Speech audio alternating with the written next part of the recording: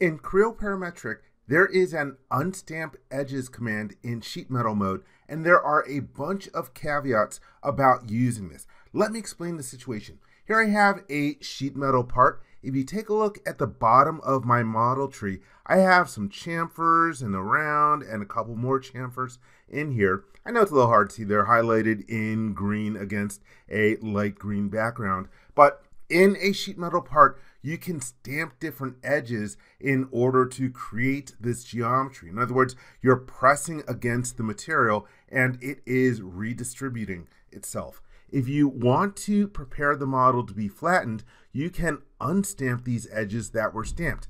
If I go to the editing drop-down menu, here is the Unstamp Edge command, and I want to caution you that when you click on this command, it's going to bring up the old Pro Engineer interface from 2001 and earlier. This one has not been updated.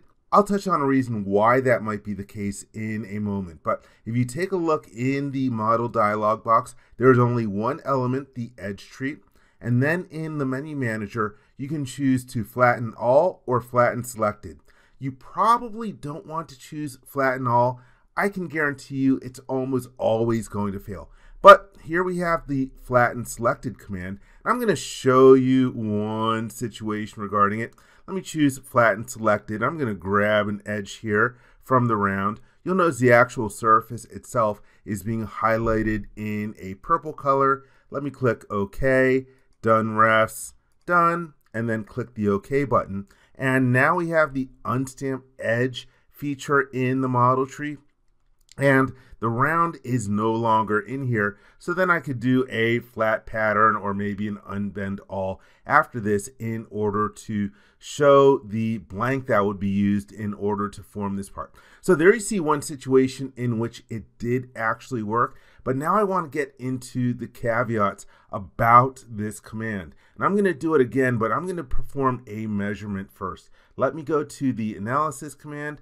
I'm going to measure the length of an edge. I'm going to measure this edge, and it tells me right now the length is 90 millimeters. All right, keep that number in your head, 90 millimeters. I will close out of the dialog box. Now let's go back to the sheet metal tab, editing, Unstamp Edge, and I'm going to try to pick the edge associated with that. Oops, let me choose first. I need to flatten selected. Now I can pick the edge, and it highlights the surface in purple. Okay, done refs, done, and okay. Yeah, you can see that the old Pro Engineer interface had a little to be desired. So now I have unstamped the edge.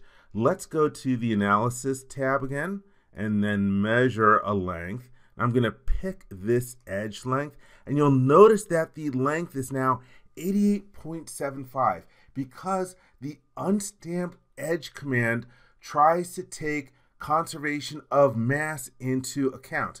In other words, before this was pressed, well, or stamped, we needed to have the material move around afterwards, and so you would actually need a shorter edge length prior to the stamping than after the stamping. So that's why the curve length is shorter. Let me close out, and I'm going to edit definition of the Unstamp Edge command for a moment. Let's double click on the element, and in here you also have commands to fix the volume dimension or modify the volume. So be aware that you do have options in here if you want to make changes to the resulting volume that will be calculated. Honestly, I don't know the math behind it, but just be aware that there are options that you have within here for changing the volume calculation. All right, let's cancel out, and I will click yes.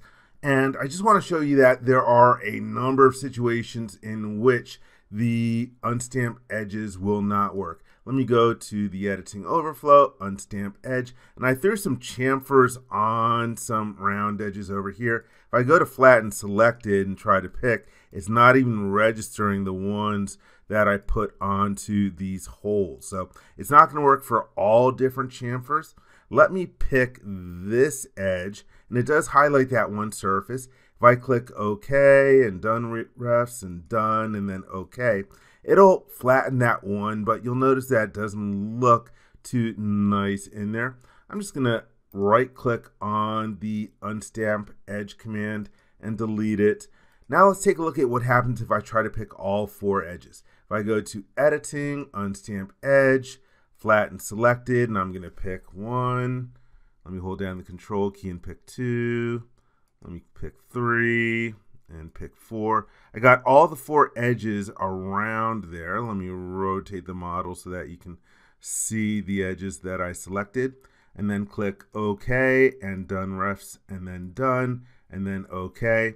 Hey, feature failed to regenerate. You can click OK to create a failed feature or cancel to return to the tool. So you'll probably see this a lot depending on the edges that you select for this feature, because sometimes you're just not going to be able to readjust the geometry in order to conserve the available mass. But let me cancel out of here and then cancel out of there. So again, this is a bit of an outdated command. That's why it's got the old interface.